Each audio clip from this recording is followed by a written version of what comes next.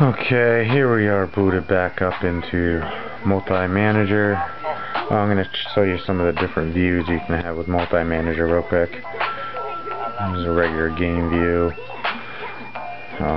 This is called like the Xbox clone, which is kind of nice. It looks good on the screen. You can read it better sometimes. But the album art is pretty small. This is a decent view for the album art.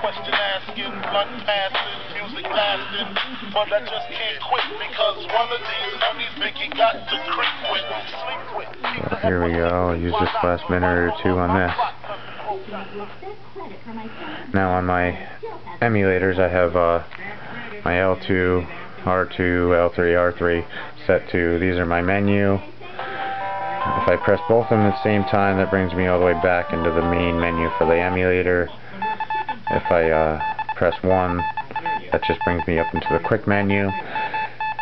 Save state, load state, L1 and yeah, see if you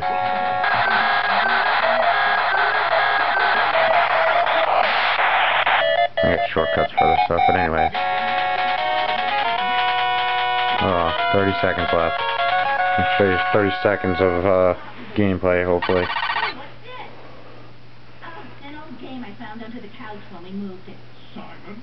Is that Simon? Oh no. Like 10 seconds left. And that time's going quick.